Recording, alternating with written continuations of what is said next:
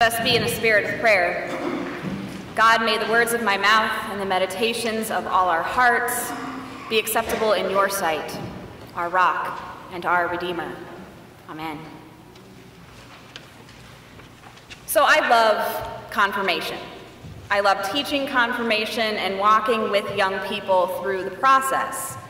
And I know that since Dana and I taught Emily, Chloe, David, and Holly this year, a little bit of our theologies may have rubbed off on them.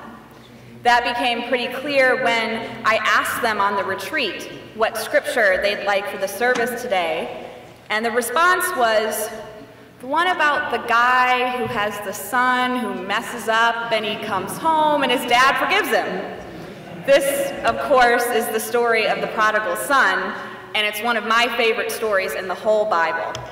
If this is the only story you remember from our year together, I'm actually okay with that.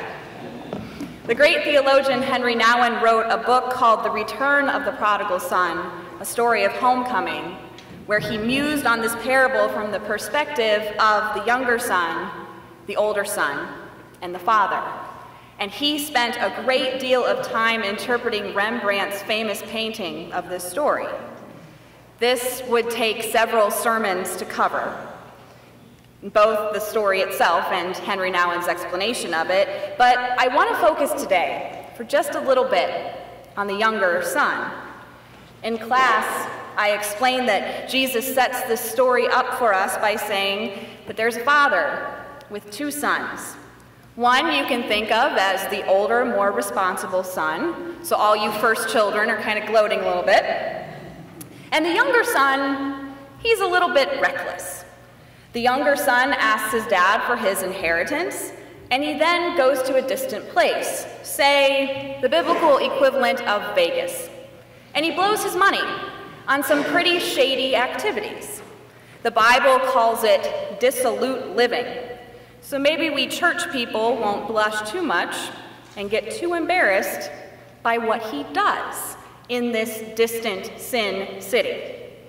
Eventually, the young man is broke and starving, an outsider in a foreign land, and he decides to come home to see if his father will give him a job and a place to stay. He's not even expecting forgiveness, but he does need help.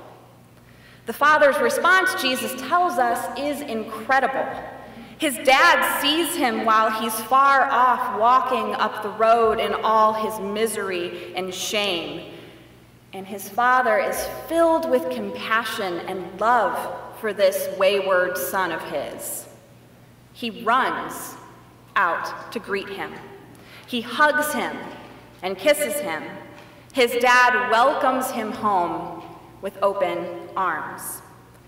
Hopefully, none of us will mess up quite this badly in our lives, but if we do, God will be there to embrace us when we fail. This is the ultimate vision of acceptance and love. And my prayer is that this is the vision of God that stays with you in your lives. As Henry Nouwen so rightly states, this young man being embraced by the Father is no longer just one repentant sinner, but the whole of humanity returning to God. Dana and I also told you that we don't think of confirmation as graduation. Let me say that again. Confirmation is not graduation. We better still see you in church sometimes, even though church is early on Sunday morning and you'd maybe rather sleep in. There are days when I would too. Believe me, I'm not a morning person. But church is one of the few places in my life where I have always felt this compassion of God, like we see in the story of the prodigal son, extended to me by God and by my congregation, even when I sometimes didn't consider it or appreciate it, or even think that I deserved it. That love and forgiveness was there anyway. We also know, all of us, in this sanctuary today that you're going to change. Your priorities will change. Your beliefs will change too. On the retreat, a few of these confirmands asked me to show them the stole I made back in the day when I got confirmed. Well, here's my stole.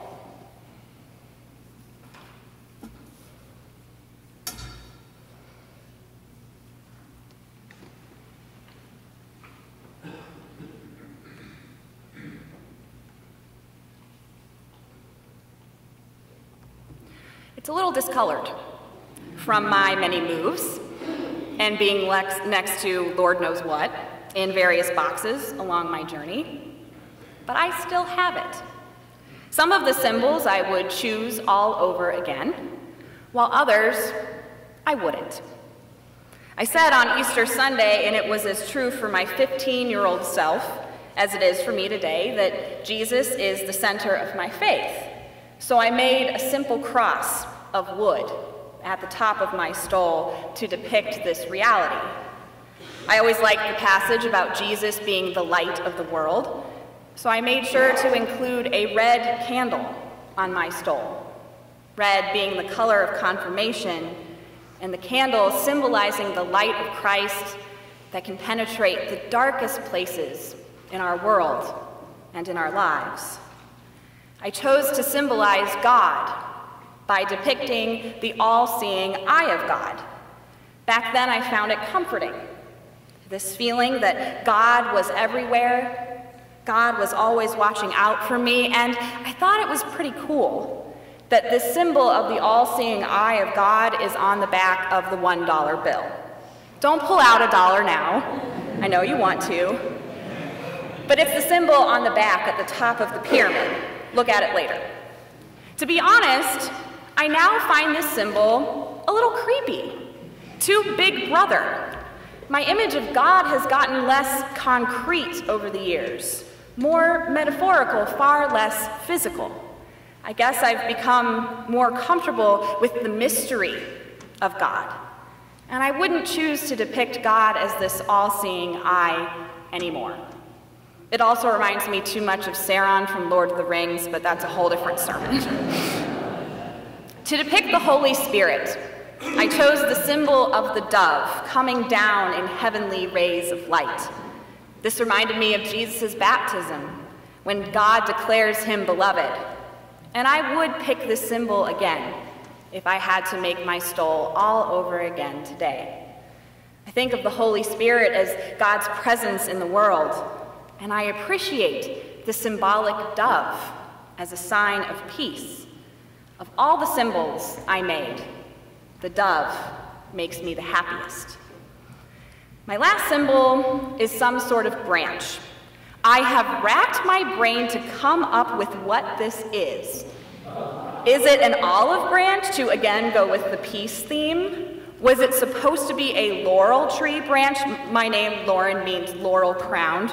And one of my youth leaders gave me a card about this in high school, and it has a psalm on the back, so maybe that's what it is? I don't remember what this symbol is supposed to be. I even called my parents, and they were useless. At any rate, it's something from the natural world, and I still appreciate feeling God and nature, so I guess we'll keep it too. Though next time I would try to be more specific and actually remember what I made.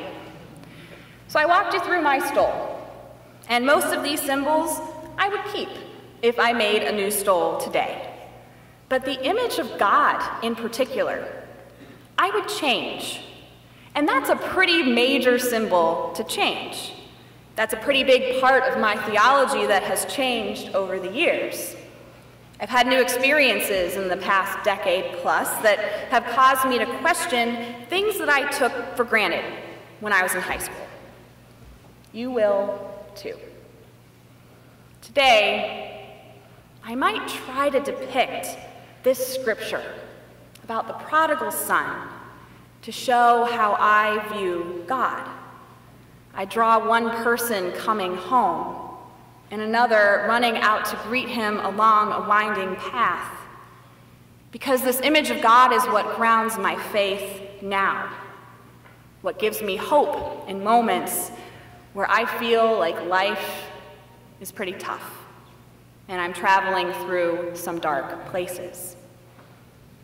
Of all the lessons Chloe, Holly, David, and Emily have learned, I hope that this image of God embracing humanity, sometimes in spite of ourselves, stays with you. I hope that you remember that the church isn't going anywhere, that Pilgrim Church will always be a safe place for you to land, as a place that opens its doors to those who stay put and work hard, and those who wander and get lost. We will be here to run out and greet you on the road, welcoming you home. May it be so. Amen.